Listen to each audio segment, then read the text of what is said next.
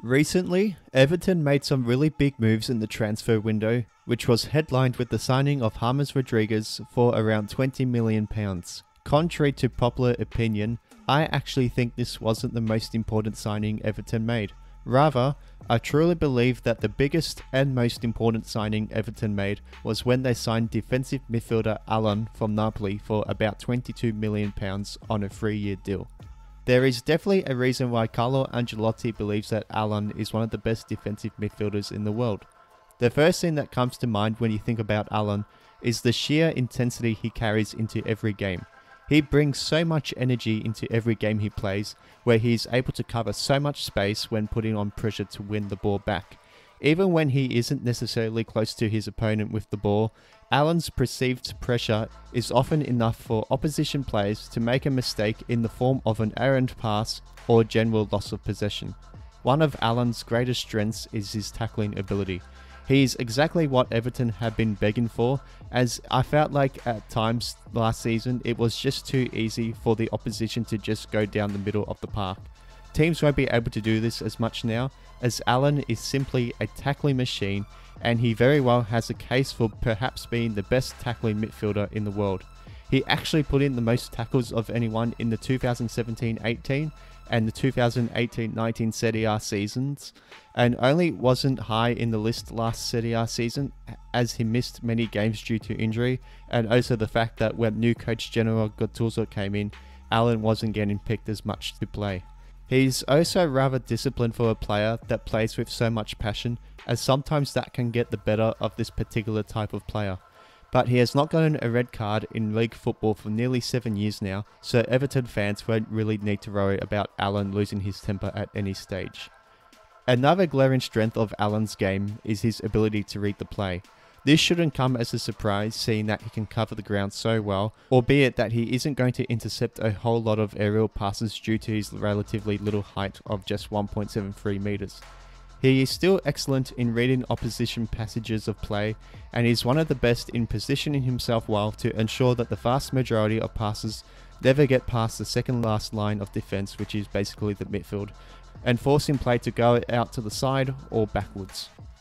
It actually sucks that he goes unnoticed by many for these sorts of things, particularly if you only watch the 3-minute highlights video, as you'll miss out on all the amazing work Allan does off the ball, and although it's not as pretty as, say, scoring a goal, it's still equally as important to the performance of the team.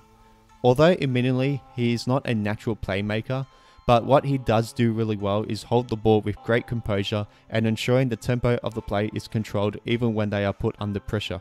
Not only that, but he doesn't need a second invitation to move up the ball to the attackers when the opportunity presents itself.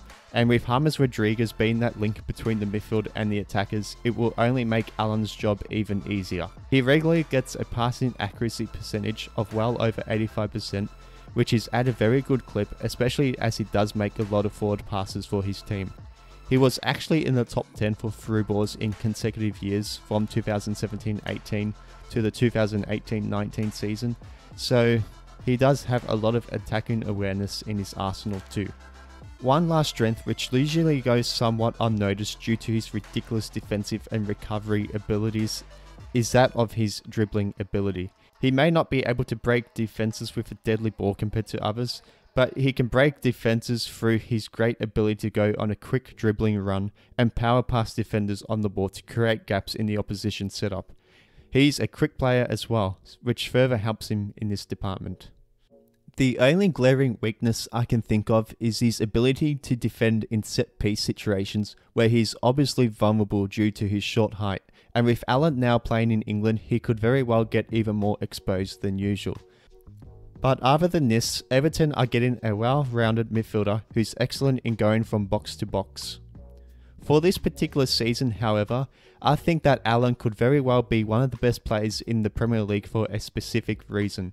I brought up Carlo Ancelotti earlier in the video, and in Allan's best ever season in the 2018-19 season, where he led all midfielders in nearly every defensive statistic, Carlo Ancelotti was in charge as well of that Napoli team that finished runner-up to Juventus, and Allan was crucial to Napoli's run and will already be used to how Ancelotti likes to set up tactically with the ball and in the press. So basically, in conclusion, I think Allan is a very underrated player who helps stabilizes defenses with his brilliant defensive abilities such as his tackling, interceptability, and creating an extra line of defense, which makes it really difficult for opposing attackers to penetrate through the middle.